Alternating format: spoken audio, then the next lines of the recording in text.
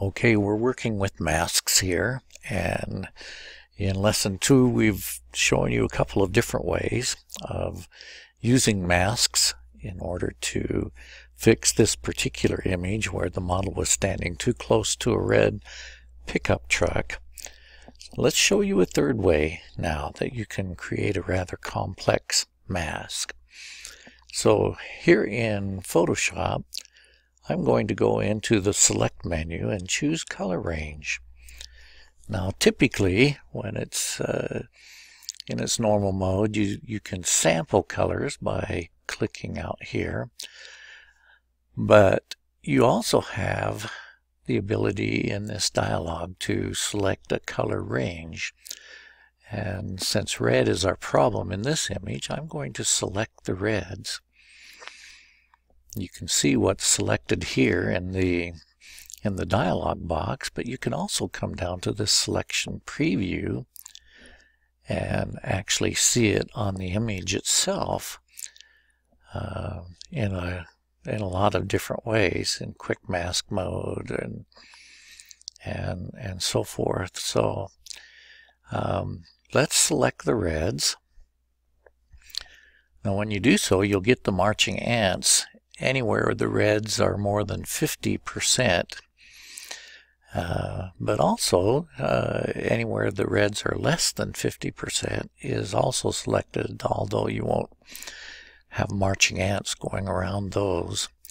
And so with this selection made, we can choose an adjustment layer. I think I'll choose a curves adjustment layer on this one. And since red is our problem, if we go into the reds, we can grab my favorite tool right here, and when you click on a point, you'll notice that it's set a point right here in your curves dialog box. By the way, if you ever want to get rid of a point, all you have to do is just drag it clear off the graph and it's gone. So once you click, that sets a point.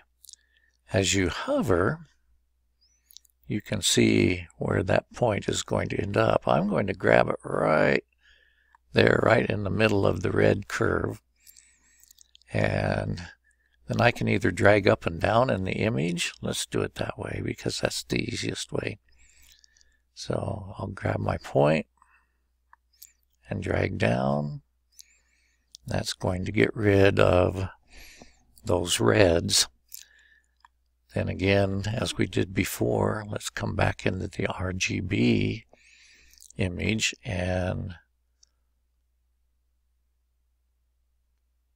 brighten her face quite a bit. The advantage of this method is we didn't have to adjust anything out here.